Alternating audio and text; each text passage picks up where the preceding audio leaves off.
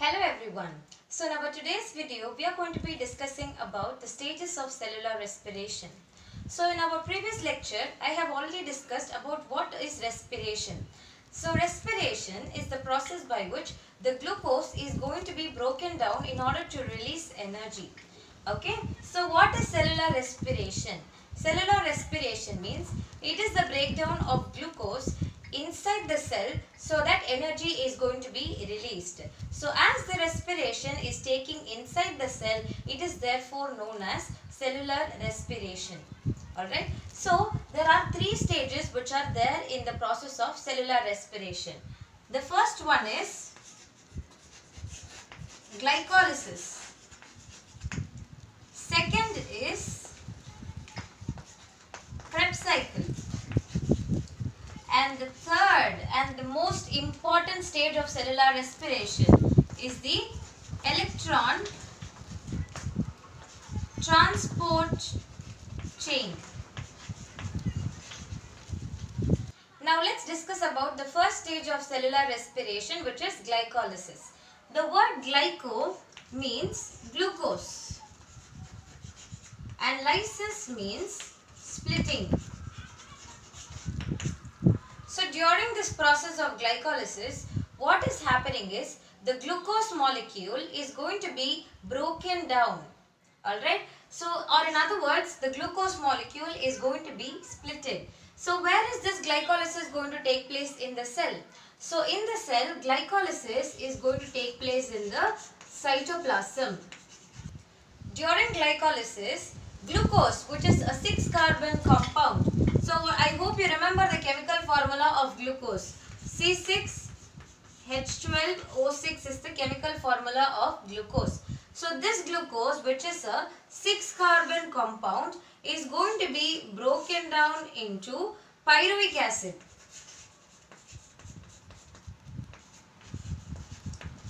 Is going to be broken down into pyruvic acid, which is actually a 3-carbon compound.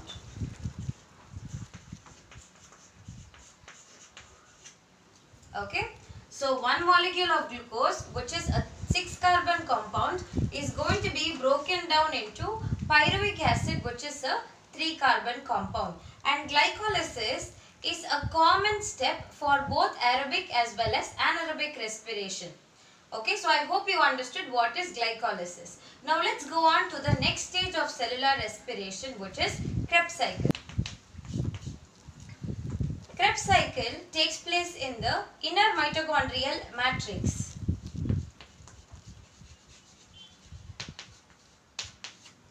Okay. So I hope you remember what is matrix. Matrix is nothing but the space which is there inside the mitochondria, which is filled with enzymes, ribosomes and all those things. So inside the matrix only Krebs cycle is going to be taking place. So what happens during Krebs cycle is the pyruvic acid or pyruvate,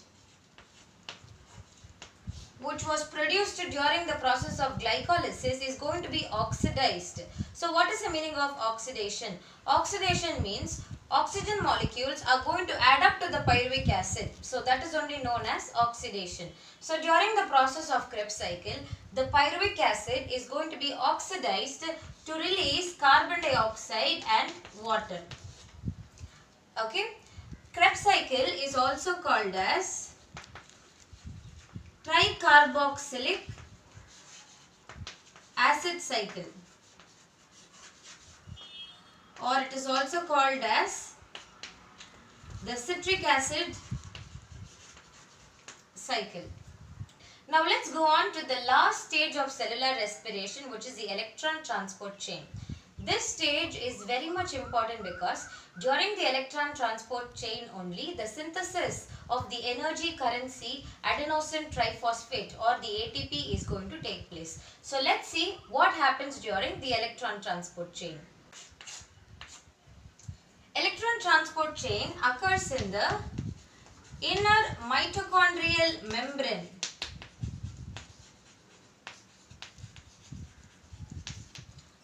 Okay. So before we go on to the electron transport chain, there are two very important compounds which we need to discuss. The first one is NADH and the second one is FADH2. So what is this NADH? NADH is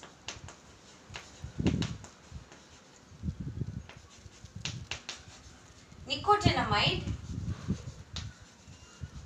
adenine dinucleotide.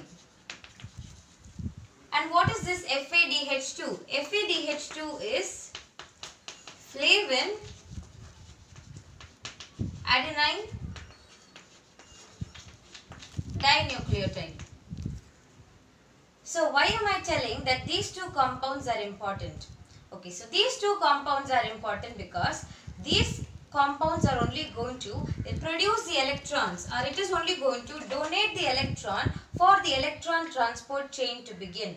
So from the name of the process itself, you can identify that the electrons are going to be transported. So which part is going to actually produce the electrons? It is these two compounds, which is NADH and FADH2.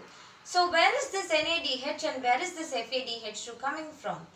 These two compounds are coming from the process of glycolysis and Krebs cycle. So during the process of glycolysis and Krebs cycle, NADH and FADH2 are released, which is then being utilized in the process of electron transport chain to donate electrons. Okay, so I hope you understood why NADH and FADH2 are important. So now let's take up what happens during the process of electron transport chain. So I've told you already that the electron transport chain is going to take place in the inner mitochondrial membrane. So now let's see how it is going to happen.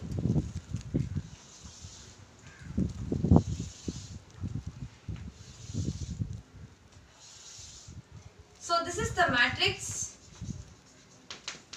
okay, and this is the inner mitochondrial membrane.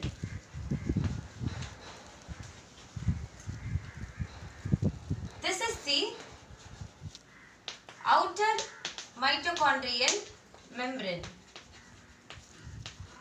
In between the outer mitochondrial membrane and the inner mitochondrial membrane, there is going to be a space.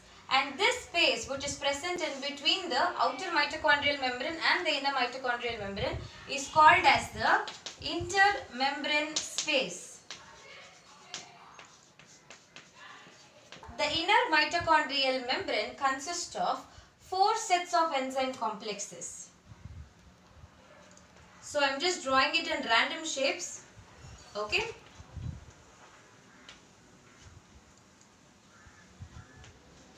The NADH and the FADH2 are going to donate electrons to these 4 sets of enzyme complexes.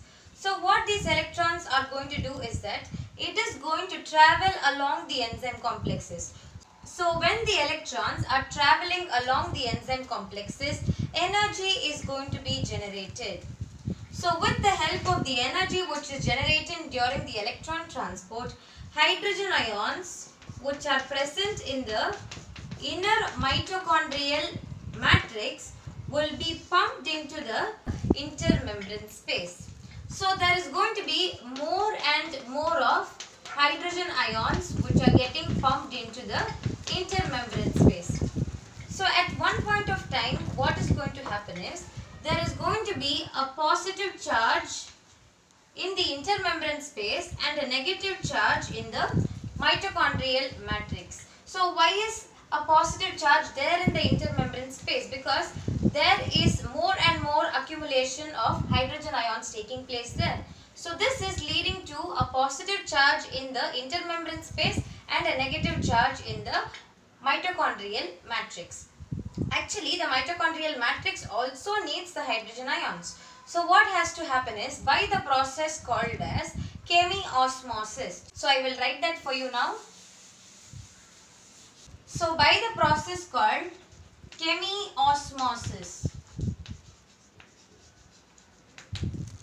the hydrogen ions which are there in the intermembrane space will be pumped back into the mitochondrial matrix.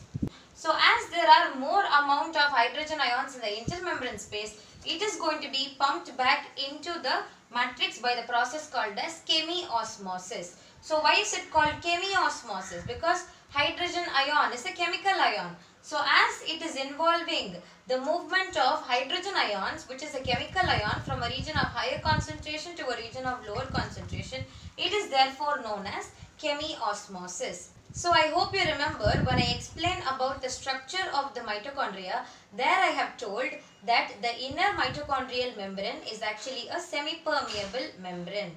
So here this inner mitochondrial membrane is going to act as a semi-permeable membrane through which the hydrogen ions is going to move from a region of higher concentration to a region of lower concentration. Okay, so I hope you understood what is chemiosmosis. But here there is one more thing that we have to notice. The inner mitochondrial membrane is actually not permeable to ions. Okay, so in order to overcome the problem, there has to be one enzyme which is coming into action, which is ATP synthase.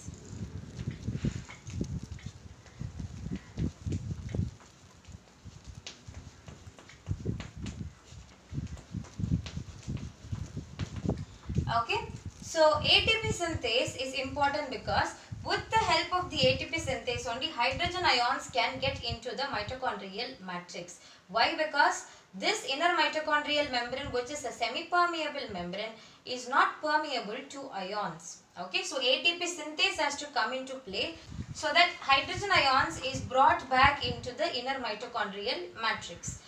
Now once the hydrogen ions moves back into the inner mitochondrial matrix, what is going to happen? The most important step, which is synthesis of ATP, is going to take place.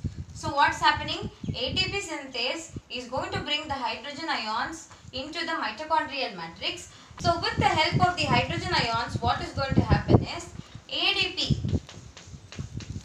What is ADP? ADP is adenosine diphosphate. ADP is going to be phosphorylated to form ATP, which is our energy currency. What is the meaning of phosphorylation?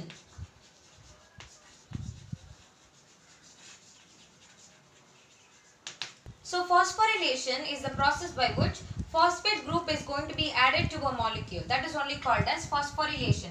So here, with the help of hydrogen ions, which is getting pumped from the intermembrane space into the mitochondrial matrix, ADP, which is adenosine diphosphate, is going to be phosphorylated and it is going to be producing adenosine triphosphate, which is the energy currency.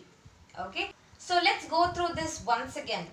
So what's happening? NADH and FADH2, which are produced during the process of Krebs cycle and glycolysis, is going to donate the electrons to a set of enzyme complexes which are there in the inner mitochondrial membrane. So the electron transport chain process is going to take place in the inner mitochondrial membrane only. So there are 4 sets of enzyme complexes which are there in the inner mitochondrial membrane, and the electrons which was donated is going to travel along these 4 sets of enzyme complexes. So when it is traveling along these 4 sets of enzyme complexes, energy is going to be generated. So with the help of the energy generated by the electron transport, hydrogen ions which are present in the inner mitochondrial matrix is going to be pumped into the intermembrane space. So when there is going to be more and more accumulation of hydrogen ions in the intermembrane space, it is going to leave this intermembrane space with a positive charge and the inner mitochondrial matrix with the negative charge. So the hydrogen ions are needed even in the mitochondrial matrix. So what is going to happen is, these hydrogen ions are going to move into the mitochondrial matrix by the process known as chemiosmosis. So what is chemiosmosis? Movement of hydrogen ions from a region of higher concentration to a region of lower concentration through a semi-permeable membrane. So the semi-permeable membrane here is the inner mitochondrial membrane, and this inner mitochondrial membrane is not permeable to ions. So ATP synthase helps in bringing the hydrogen ions from the intermembrane space into the inner mitochondrial matrix. So once the hydrogen ions have started moving into the inner mitochondrial matrix with the help of this hydrogen ions, ADP, what is ADP? Adenosine diphosphate, is going to be phosphorylated to form adenosine triphosphate. which is the energy currency of living organisms. Okay, so this is how our glucose is getting converted into ATP molecule. So I hope you understood the topic very well. This question, stages of cellular respiration, is a very important question for your board exam point of view. Okay, so I hope you understood the topic very clearly. If you have any doubts, you can leave that in the comment section below. Thank you.